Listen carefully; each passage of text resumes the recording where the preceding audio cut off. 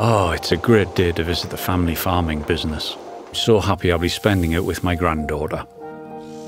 I need to hurry to have time to prepare breakfast.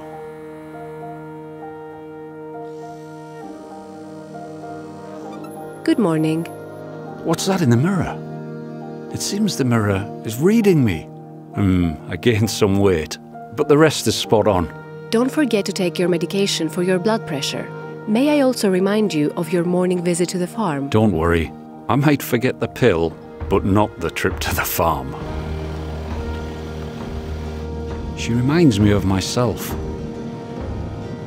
Luckily not because we share looks, but because we share passions. I can't wait to see what she's done with the family business.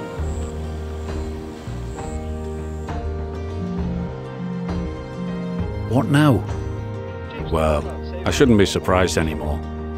Of course she can remotely arrange the delivery of a parcel. Big deal. What's this flying over us? Anne said it's a drone, which controls the tractor that harvests this field. That's impressive. Back on familiar ground. It seems only yesterday that I used to show her the little secrets of farming.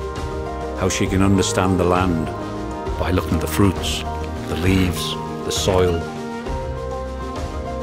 You see, I had experience, but now with the IoT, she seems to manage the farm more efficiently.